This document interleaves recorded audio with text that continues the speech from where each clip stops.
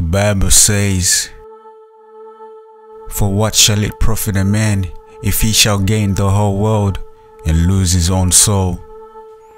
The Bible also says, "There's a way that seems right to a man, but in the end it leads to death." In life, you always grow up with the same dreams. The dreams like the ones you see on TV. The fame, the status, the money. That was my dream. I thought that one day we were gonna make it. When we first got the first check, we were on fire, man. Yo, we got a check, yeah? We're gonna buy everything. Hey, I can't wait for the next show, man. We're gonna get the new crabs. Everything, bro. Girls, man. I'm saying, wait, you know what, yeah? I'm gonna get the cars, everything, yeah. The manager, man. Hey, I can't wait for the next show, man. That's what I'm saying, that's what I'm saying. You know, hey, everything, man. I'm even planning what I'm gonna get. When we did our first show, we kept on doing more shows, and everywhere where we go, we were beginning to get recognized. I'll call you back later, yeah. You that guy from that show. Yeah, man, yeah, man. That was big, man. Yeah, you like that show? Yes, man. Thanks. When can I watch it? We'll be everywhere, man. It's getting big now. Yo.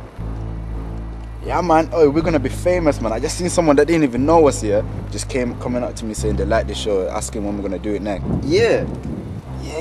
Oi, I see someone else here telling us about, oh, I seen your show and that. Oi, we're gonna be famous, fam. Yeah, that's what I'm saying, man. Famous, man. I can see it now. I can see it. No joke. Yeah, fam. You know what? Things didn't go the way we wanted. Fast forward some years later, I just finished college and I met one of my friends. I started telling him about my music. Then he told me, "You cannot serve both God and money." I tried to front, but he gave me the scripture. When I went home, I checked it. It says, Matthew 6:24, "No one can serve two masters, for you will hate the one and love the other.